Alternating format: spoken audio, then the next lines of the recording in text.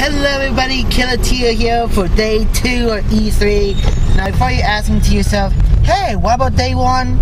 I didn't take too much videos to try to, get the feel of the convention center and take a lot of pictures. I did get, try to get some footage from Activision, but the audio was gone. Like, there was no audio whatsoever. I was being trying to be kind of professional too, with a mic connected to it. I made sure that was connected, and I made sure that mic was on, but there was still no audio in the finished product. And I did not realize this, so I got back to the hotel room. So yeah, so for now on, I'm just gonna use my own camera instead of Ricky's. No offense, dude, but at least I know the mic on my camera works, okay? No offense. Not taken. Okay, so anyway, so all that means that I'm gonna do some extra audio editing and such. So, while I'm here, I'm gonna show you the inside of the convention halls and such. I know everybody else had probably already done that. I know Ricky did, but heck, I'm still gonna do it anyways because I know there are a few of you that want me to see it. So we're driving there right now. Catch you in a few. Okay, we are at E2. E2 parking space. Remember that, Ricky. Remember that. Because I'm not going through what we did last night trying to find your card. Yep. Okay? I enjoyed it just as much as you did, trust me. I know. I know, but remember, E2. I even have video proof that it's E2, so no more excuses. And here we are at the E3 hospitality room for the media. Here we get to lounge around, eat, do some editing work here. Actually a pretty nice room here. And we get lunch later on today. I think around 12 or 11:30. I'm not sure on the time because we were told 12, but they started to serve food at 11:30, so okay. Let's see here. And hold on one second. And here's Ricky doing some quick editing on his laptop. And here is Ramon, the mastermind for Got Game here at E3. So anyway, I'm going to stop recording now, and because I got an interview at Indicated in an hour or so. So see you guys later. Hello everybody, Killatia here, and you wouldn't believe who I ran into before I head off to Indiecade. The Screw Attack crew, Professional Jared, Ben, Ryan, and Nervous Nick. I didn't get to see Stuttering Craig, but hopefully I get to see him on the floor later today. It was pretty amazing. I even got to take my pictures with them. One of the camera crews actually offered to take a picture for me. I was like, oh, that's cool, thank you, because I don't trust Nervous Nick doing it. We all laugh because we all know he has a history of breaking things, so that's exactly what you do. Meet somebody more famous than you, make fun of them in front of their face, so ain't that right, Ricky? No comment. No comment. This is coming from the guy that's going to meet the irate gamer later today. So anyways, I'm gonna go head off, get things set up for Indiecade, and catch you guys later. And we are in the South Hall where all the big 3 console makers are at. Microsoft, Sony, and Nintendo. Right now we're in front of the Sony Online Entertainment booth, and next to me is Tim from Got Game. Say hi. Hey. Hey, let me show you around here. Just follow me, Tim. Let me show you around the place here. See there's IGN. Okay. Okay, let's turn over here now. Oh, do you think Snell's game over there? Oh yeah. Okay, well, yeah, I have an appointment with them tomorrow, so if you want, you can turn your with me. Oh wait, that's tomorrow in the afternoon. Yeah. Okay, well, see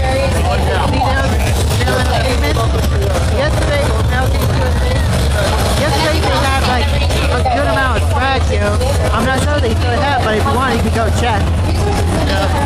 Yeah. And then over there is the Nintendo booth where they're showing that is at this booth, and they were showing off Persona 4 Golden and Persona 4 Arena. Okay, I'm gonna stop recording for now and see what else they have here. And here we are inside the Sony booth, and there's like a ton of games here inside. Over here we got Street Fighter as taken for the Vita. We have them showing up different services for the PS Vita.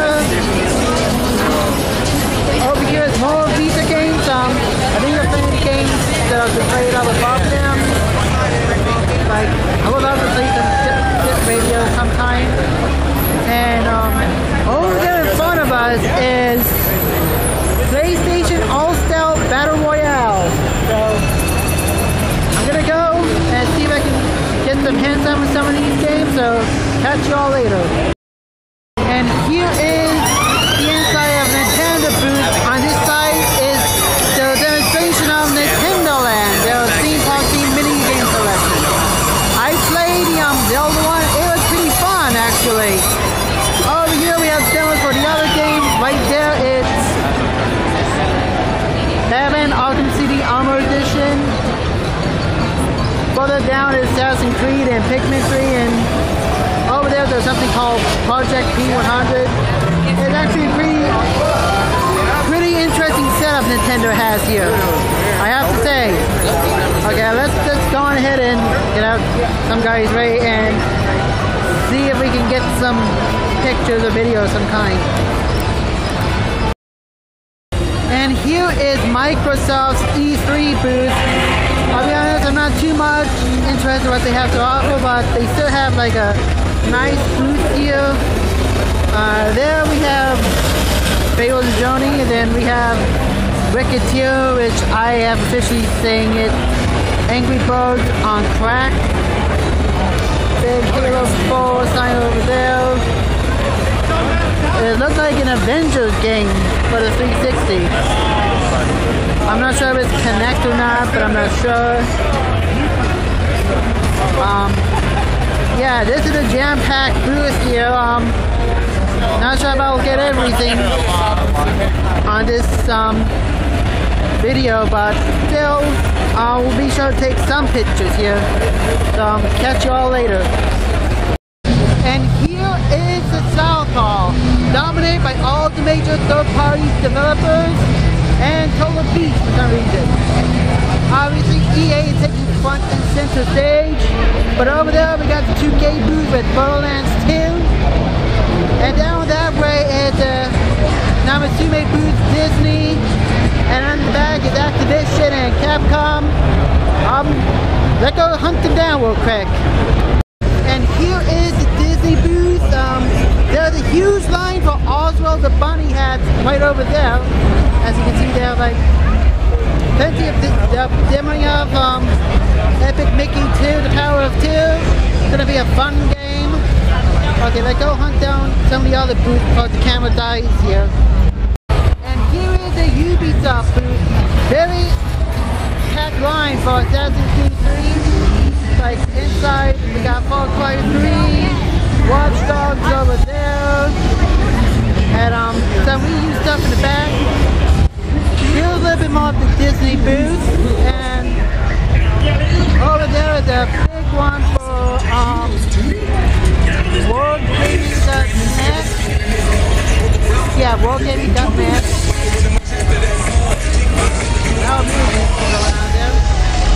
And coming up here is the Bethesda's booth here, over there. Yeah, right over there. And behind the Warhammer booth is the... Ooh, that's actually pretty cool. Not sure where that comes from, but oh well. Again, alright, this is the End of Nation booth actually. The Bethesda one is right over here. Yeah, right here. Okay, and then right over there at Natsume booth here, then they're like showing off their Harvest Moon line of games here. which is like pretty fun. But the booth is very cute. E3 Publishing is over there. Hyperkin behind Namazume. And yeah. Yeah, this is where I'm gonna be tomorrow morning because I have a meeting with Square Enix in the morning. Let's go find them before the battery dies. And here is Activision booth. I was inside here yesterday for a meeting. You'll see what that was about when it comes to when it hits .com. Damn, I'm selling a lot.